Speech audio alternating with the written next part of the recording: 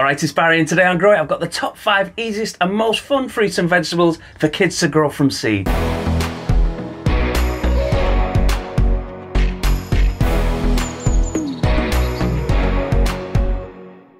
Well, we're at the start of spring and that means it's the perfect time to get kids involved with growing some plants, and the best way to do it is by growing some fruits and vegetables that they can look after, harvest and finally eat later in the year. It's a great way to introduce kids to gardening and to teach them about the work and processes that go into producing their favourite foods. An important thing to consider when choosing plants for kids to grow is how quickly the plants grow, because you want it to stay interesting, and also there's an exciting payoff at the end when you get to eat the results of all of the hard work. A good way to keep it interesting is by mixing up the faster harvesting plants with the slower ones so that there's always something to do, and it's also a really good way to incentivise kids to eat vegetables if they're not too sure about them. I'll leave links in the description for all of my guides to growing all the fruits and vegetables in today's video, just in case you'd like some more information and tips before you get started. So here's my top 5 suggestions for some easy but rewarding fruits and vegetables that kids can grow from seed.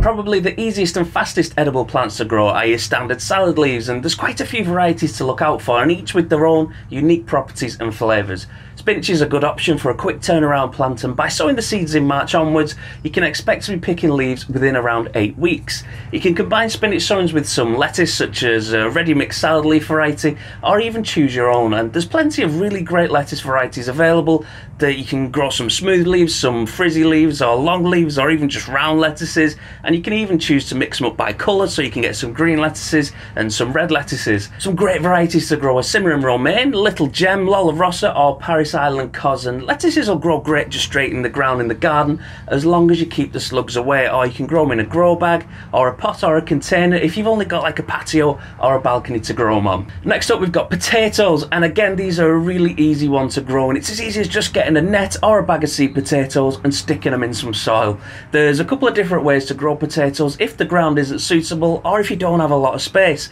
and one way is just use a big bucket or a container filled with compost and stick in 1 seed potato per bucket, or you could use a grow bag or a compost bag turned sideways to stand up tall. I like to grow mine in raised beds, so I'm doing that this year. There's loads of different potatoes available such as Maris Piper, King Edward, Charlotte and even branded ones like Albert Bartlett, and I'm sure I've seen McCain seed potatoes somewhere, but it might have been a dream, and if you've seen them let me know in the comments because that's going to do my head in now. I'm sure I've seen them. Potatoes can take longer to grow, maybe 16 to 22 weeks depending on the variety and the time of the year that they're planted, and all the interesting stuff's going on underneath the soil, so there is an element of patience involved in growing potatoes, but the payoff is a lot more exciting when they can harvest loads and loads of potatoes by rummaging around in the soil with their hands. And next up is peas, and they are great for kids to grow because you can start them off indoors, maybe on the bedroom windowsill, before you plant them outside once they get a bit bigger. If you're growing them in seed trays, you just need to put 1 pea in each cell and cover them over with a layer of compost, or grow them in toilet roll tubes like I did with my sweet pea video guide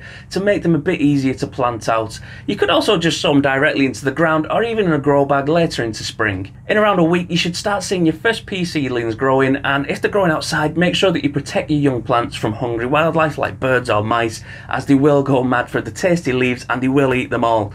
Peas grow quickly and they need something to climb up, so you want to pick a site with a wall or a frame, some netting for them to climb up. Once we get into summer they'll be covered in flowers, followed by loads and loads of pods filled with peas. They're a really fun one to harvest, and they can even be eaten straight off the plant. In fact, I think the best peas I've ever eaten are the ones that have just been picked, and most of mine don't even make it home. Just like peas, beans are fast growing large plants with loads and loads to harvest. Broad beans and runner beans are both great options for smaller children because the seeds are a lot bigger and they're easier for small hands to hold rather than little fiddly seeds. Beans grow really quickly, and it's a great idea to plant one in a see-through plastic cup or a container or a jar with the seed against the front of the container, and you'll be able to see the seed germinating underneath the soil and the development of all the roots before the plant even comes out above the surface. I remember in like primary school we did that and it was like the best thing ever, and I don't know if that's still a thing, but I do hope it is. With broad beans you can expect flowers in summer which then develop into massive pods filled with beans. I think the best part for kids when they're growing peas and beans is that they can start off with a single pea or bean seed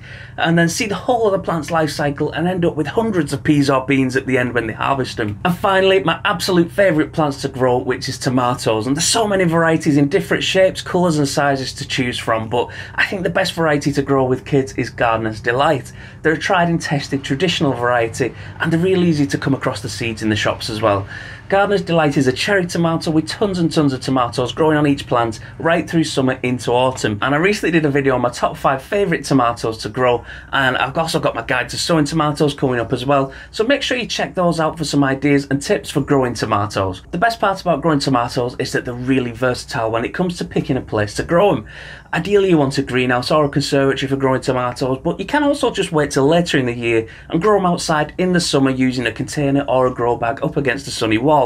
Just like with the peas, it's also really nice to be able to pick and eat cherry tomatoes straight from the plant. Supermarket tomatoes, they're usually picked when they're still green, and then they artificially ripen with gas to extend the life to allow for transport, but tomatoes that have been ripened naturally on the plant and they've been freshly picked are so much better. If you grow your tomatoes from seed, then you can start them off at the end of March and they'll be flowering in no time. You can use a propagator with a lid to grow tomatoes or any of the other seeds that I've mentioned today, or if you don't have those, you can use plant pots or even just make your own propagator using like a yogurt pot with some holes in the bottom, and then just use half of a plastic bottle for the lid. Well, that's it for today, and I hope that you've got some great ideas to get kids growing their own plants and their own food. If you've enjoyed this video, don't forget to subscribe to my channel to keep up to date with all of my gardening videos and my guides all the way through the year. Got loads of ideas and information to get the most out of your plants. If you're growing some of these plants, or if you've got any other suggestions, don't forget to let me know in the comments and let me know how you get on, and I'll see you next time.